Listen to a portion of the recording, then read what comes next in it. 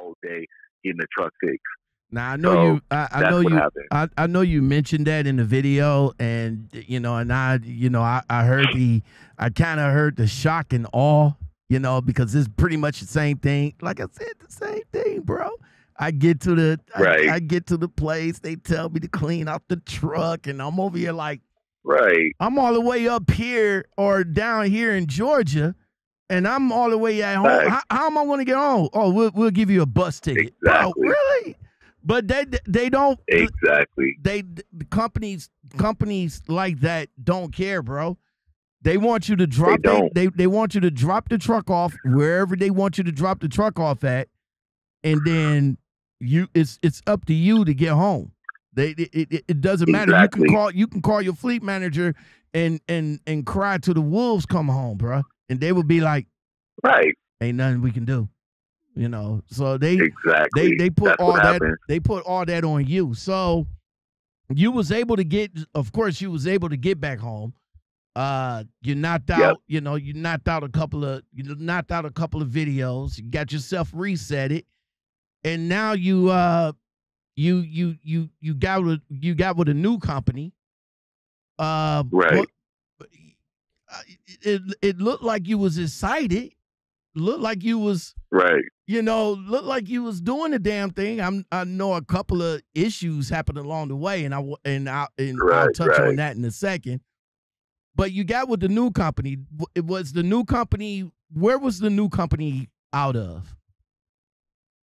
Right. I'm gonna get to that. I want to touch on one thing first for your listeners. Go ahead. I always tell people it's very important to build an online brand, because when you build an online brand, everything is content, everything is monetizable. So I'm not telling anyone to go out there and get fired, but that day when I did get fired, guess what? I was like, okay, cool. Even though this is a negative moment, I'm gonna turn it into a positive moment. The first thing I did when he called me and fired me is I took a picture of the thumbnail with my head down and all that, wada.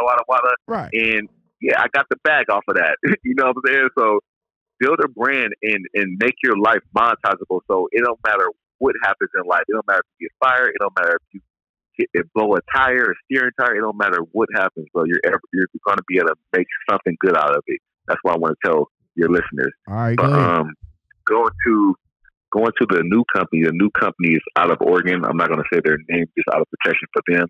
No problem. But nothing wrong with the company. Like, the company is very, very great. You know what I'm saying? It's just OTR. I'm just not about that life. And me personally, bro, it doesn't have to take me 2 and 3 years to find that out about myself. You are the person. You know yourself better than anyone else on this earth. So I don't need to take 2 years to say I don't want to do OTR. And I know this because when I did regional with the Orange Company, I was happy. You know what I'm saying? I was home every week. Granted, I wasn't making as much as money with this company right now, but at least I was able to be creative. I was able to exercise. I was able to shower daily. I was able to cook. I was able to do whatever I wanted to do. I wasn't driving 10 hours plus a day. I was only driving 9, which left enough time to do other things.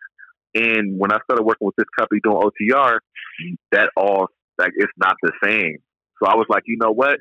I don't want to do OTR no more. I would rather stop now than to get too deep doing this and then find out I want to stop. I don't want to do that. And that's kind of what happened with this company. This company is a great company. The owner, if anyone listening could, if you can get with the owner operator who, can you still hear me? Yeah, I'm still here. Go ahead.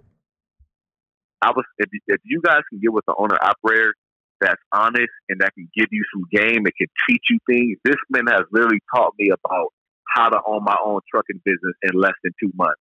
He's giving me game on taxes. He's giving me game on how to buy a truck, how much you need to put down, how to build business credit, how to make sure that you even have a income history and, making sure your income statement is where it needs to be. So when you buy a truck, he's literally taught me how to own my own trucking business in less than 2 months. So if you guys can, make sure you get with a person that gives you some game. So listen, BR, man. Listen, man.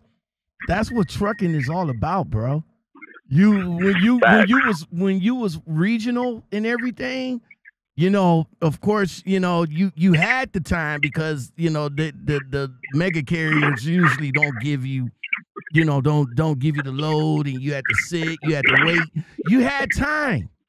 You had time to do a lot of. You had time to do a lot of stuff, and that was one aspect of trucking a lot of us don't like. But now you got with a company that you was getting loads every day, and you had to run that clock. Right. That clock. Let me tell you about that clock, bro. That clock ain't yours. That 11 hours. That's not not yours, bro. That's the company's clock. So when when they give you a load, they want you to run that motherfucking clock down to the last second, down to the last minute, or whatever. Now on your 10-hour, that's when they say, "Oh, well, you can do whatever you want on your 10-hour. You good on your 10-hour." But don't forget, in that 10-hour, you need to get at least 8 hours of sleep. It's only 24 hours a day. Exactly. So, the sacrifices that you're gonna have to make, man, is huge in trucking, and it's gonna be different. It's gonna be different carriers, different companies.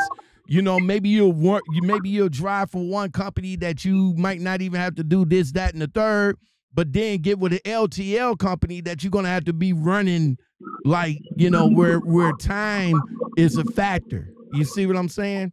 Right. And that's what I want to touch on, the fact that, when you went to the one place and you picked up the wrong trailer, I was gonna do a video on that, but I was like, nah.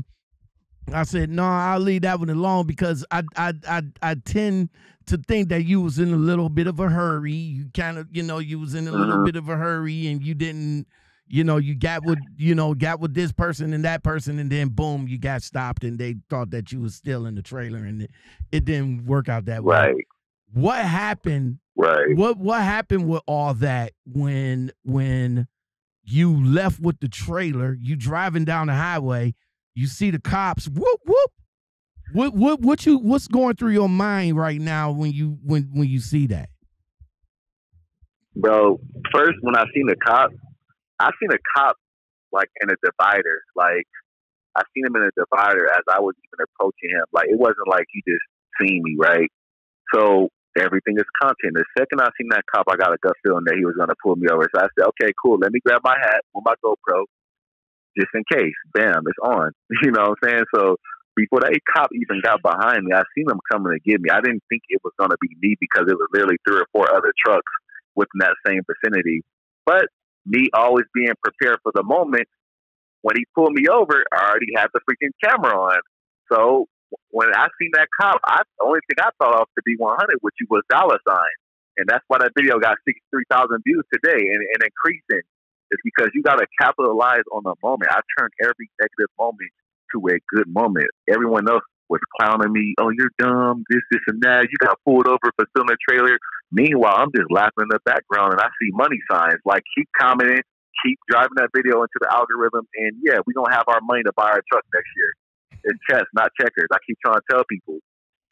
Now, for the people that keeps, including myself, I mean, I'm not gonna, leave myself out of it, because, like I said, I see that everything that you're doing is kind of strategic. I get that, and I give you a bomb drop. I give you a bomb drop for that. But I mean, for the people that are saying that you just doing all this for YouTube, and you don't have no intent, your intent is to be a YouTuber and not a trucker, though.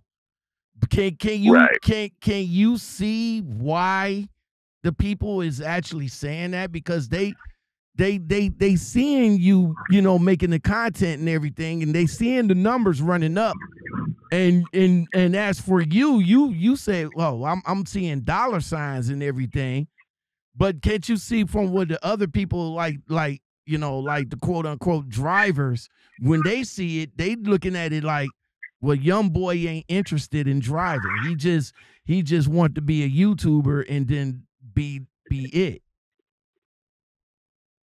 Yeah, I'm very open minded. I mean, everyone's entitled to their own opinion. I never criticize anyone for, everyone has the right to believe in what they believe in. Here's the thing, though. People are looking at it that way because I'm filming everything. If I was filming everything like everybody else, like back in and doing everything the politically correct way, let's be 100. Everyone's not going to film themselves getting pulled over in the truck because they're scared they're going to lose their job, which is perfectly fine. Me, however, I don't care about any of that. Like, I care about the company. I want to represent the company in the best possible way. But that's why with this company, I asked the owner, hey, bro, I'm a YouTuber. And by the way, this owner's seen everything. He's seen me get fired. He's seen me out there rocking the tire. He still hired me, and I really am grateful for that. But anyways, I can see how they would get that. But just like I said, I'm not trying to just do dumb things. And honestly, that thing with that trailer, that was a dumb mistake that should never been made in the first place. And about that, the reason why that ain't been happening, with mega cares, when they dispatch you, everything is on an ELD. Like, they have everything like really laid out in steps. It's very hard for you to make a mistake. These companies have spent millions of dollars to build systems in place so that you don't make mistakes, right? Mm-hmm. With a smaller carrier, it's a little different. They're sending you dispatching through emails. They're having brokers contact you and all that. It's a little different. You know what I'm saying? So that kind of like, I think at the time the owner had sent me the trailer number, but he had made the trailer number like kind of like the title of an email. So I'm like, I just kind of got confused. And when I got there, they just let me in. They didn't ask for a trailer number or anything. So they were like, hey, all of the empty trailers are over here. They made it seem like I could just literally go pick up a trailer and leave. So that's exactly what I did. I went to go pick up a trailer, and usually instead of them stopping to confirm that was the right trailer, they didn't do that. They just let me go. So I was under the impression that I was doing the right thing, but that was the wrong thing. And that mistake will never happen again because you need to know what trailer you're picking up. Lessons. Everything that's going on is lessons. Here's the thing, though. I record this stuff, even if it's dumb and it humiliates me and makes me look stupid. The reason why I record this stuff is because it's a teaching lesson in real experience, in real life. So people who are watching my videos, they're like, oh, dang, I ain't going to make that dumb mistake he made. Let me make sure I check these trailer numbers. And that's what it's really all about at the end of the day. That's what's up. You know what I'm saying? That's what's up, man. I'm not trying to be a teacher, bro. I want to be a teacher through my experiences. And that's the thing about being a rookie. You're going to make a lot of mistakes your first year. Instead of me making mistakes and me just making mistakes by myself, no, let me record this stuff so that we can cut the learning curve down for every other rookie who's planning to come in this industry. It's bigger than myself. All right. So listen, man. You did? Hey, bro, I got you, man. Listen, like I said before, when I came in and started talking about you, it was never shade or any hate. A lot of your supporters feel different, but even though but I was telling them like, yo, I'm coming at you from an experience type of deal. You know what I'm saying? So with all the kids, with all the people that's coming after you in your comment section, the ones that are supporting you as well as the ones that don't, what do you say to the ones that don't support you? Like, what do you got for them? Like what do you got for the guy that came in? I mean, that came after you for saying something like, you got 3 jobs already. You're not built for this, and you're a steering wheel holder and stuff like that, man. What do you say to the non-sayers? I tell them to keep commenting, and I tell them I don't really block people off of my channel unless they get a little too reckless. I mean, YouTube is YouTube. I have never met any of these people that have a disagreement. I've never met all these people, any of these guys saying anything negative to me. So I just take it on the chin. It's a part of the YouTube thing. It's like, you guys have the right to believe in whatever you believe in. And here's the thing, like, YouTube is funny sometimes. You will literally have a person talking about how much they hate you, how stupid you are. Mm-hmm. You don't deserve to be a truck driver, you're a steering wheel holder. Yet they'll keep coming back and commenting and watching my videos. And and making my videos go more to the algorithm so more people can watch my videos. I don't understand that, but hey, to each his own. Everyone has a right to their own opinion. They can keep throwing insults at me. I'm just gonna keep doing what I'm doing because I really feel like I'm doing a great thing. Like, I'm not out here, talking bad about no one. I don't get no YouTube beefs. I don't do none of that stuff. I'm just out here trying to become better, just like the next person. You got a little beef. Let's cool. talk. Let's talk about that little beef. I don't know. I just found out about the video yesterday. There's a video out there by Too Raw or D Watts. Yeah, D Watts. Thank you. D Watts, Too Raw, or whatever the case. I seen his. I went and seen his video because, of course, the algorithm. He had your name, and the algorithm picked up and shot it over to me, and I'm over here like, who's this guy? Like, right? Okay, like, so did you like do anything to him? Did you say something bad to him? I mean, what's going on with that? First of all, shout out D Watts. For those who don't know who D Watts is, Daddy Watts Too Raw, go check out his content. And the reason why I'm saying that is because just like I tell people, YouTube is a business. I just talked to him. Me and him literally just talked to each other today for probably like 4 hours, 3 hours. I got to understand it with him, and like he that really, how YouTube works. He was using my name as a means to kind of like generate some buzz for his channel, which it did because me and you are talking about him right now. Mm-hmm. So if he's listening right now, that's what happens. Me and him were just talking about this. I didn't do anything to him, and he didn't do anything to me. He was just using my name, like a lot of people have lately, to just get some buzz, and that's perfectly fine. This is a business. If you want to use my name to make a bag real quick, I don't have no problem with that. Keep using it. You know what I'm saying? So me and him, we don't have a problem at all. He's a great individual. At first, when I watched this video, I didn't think none of it because I knew exactly what he was doing. That's YouTube. Drama sells. Like, this is entertainment at the end of the day. We're truck drivers first, but at the end of the day, it's just entertainment. That's all it is. I didn't think nothing about that, man. We don't got no beef with each other. Okay. You feel me? I hope not, man. But this YouTube can turn friends to foes real quick, bro. Real quick. Even though I don't know. Hey, listen, take my word for it, bro. I've been in this trucking space of YouTube for the last 7 years. I've been on YouTube for about 15. And ever since I've been in the trucking, I have my bout with controversy with YouTube throughout the years, bro. Right. So you could be cool. Y'all two could be cool behind the scenes and all like that, because see, this is a lot of things that a lot of people don't know. That we know the people behind the scenes. We talk to people behind the scenes. The same people that you think that we got beef with, we talk to behind the scenes. That's what I'm saying. But still though, even behind the scenes, it could change friends to foes real quick. Without even mentioning no names, just go over and check out One Trucker's channel. Go back into the archives, see how many people that he was linked up with versus where they at today. I'm just saying. Right. It happened. You know what? I love it, man. I love it. This is what people don't understand about YouTube. It really makes my job a lot easier. People wonder how I literally grew my channel from literally zero supporters to almost 20,000 in less than 5 months. It's because it's like, spill the secret sauce, bro.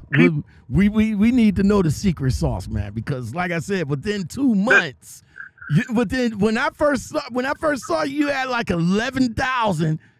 Then now 2 months later you got 20,000. Spill the secret sauce, bro. What am I missing? The sesame seeds? Here's the secret sauce. What am I missing, bro? Nah, I'm gonna tell y'all the secret sauce. The secret sauce is being real and transparent. People really, and speaking from the heart, people really relate to someone who is willing to be vulnerable enough to show them that they're a human and